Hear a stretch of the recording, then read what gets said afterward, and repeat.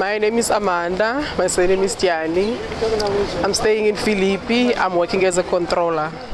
For 5 years, I was a footbeat outside patrolling officer, and then for these 2 years, I'm working as a controller.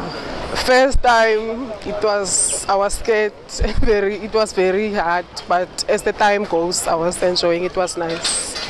It's the phones, the radios from the officers. It's the different ways.